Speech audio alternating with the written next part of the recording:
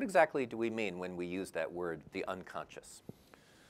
Well, you can obviously state it simply and say, not conscious. And then it splits into the sort of medical meaning of unconscious as in coma or stupor. And then the psychological meaning, which becomes, I think that's exactly our topic. You're going to have great difficulty getting any agreement on it.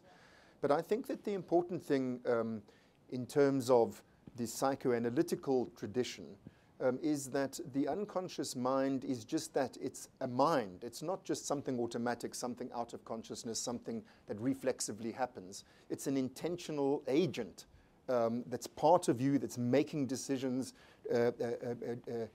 driving your volitional activities without your awareness. And most importantly, which is, I think, uniquely psychoanalytical, is that it resists self-knowledge. So it's not just that it's outside of awareness, but that it doesn't want to be to become aware. So I think those would be some of the sort of central features of how at least within my broad discipline, we would think about the unconscious. Now, I know people have been talking about the unconscious for decades, probably for more than that. And Siri, I know you've looked into some of the history of how people try to frame this. I think it's interesting because now no one disputes that there is an unconscious.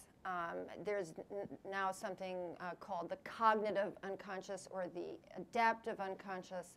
But when behaviorism was reigning, they really did not want to talk about the unconscious. It made them think of Freud, and they were very much anti-Freud. But these conflicts go on. It's a very old idea. Some people go all the way back to Ptolemy, who talked about he didn't use, obviously, that we're way back now, but that in vision there were unconscious processes. And well before Freud, well before Jung, even Descartes in Passions of the Soul talks about the fact that a man could have had a childhood experience that he does not remember and that nevertheless affects him. So there it is in Descartes. None of us, I think, here are Cartesians. Leibniz talked about unconscious perceptions, perceptions that were so small that they weren't perceived.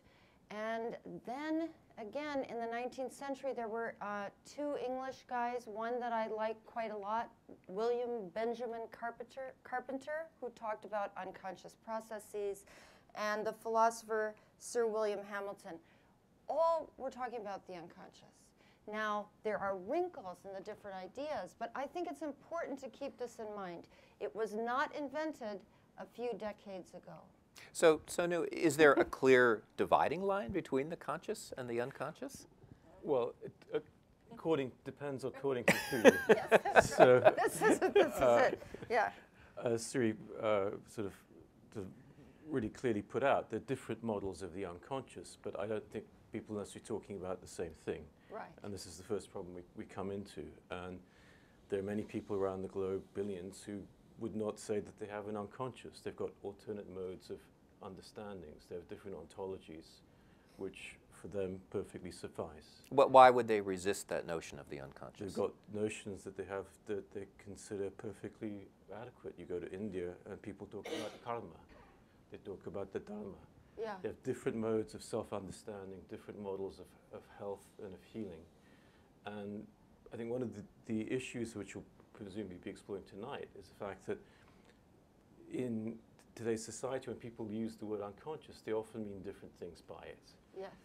Because as Siri is pointing out, there's a philosophical background, there's also a biological background, a physiological background, and a psychological background. And these usages get mixed up. So it's a term that becomes sort of ripe for confusion.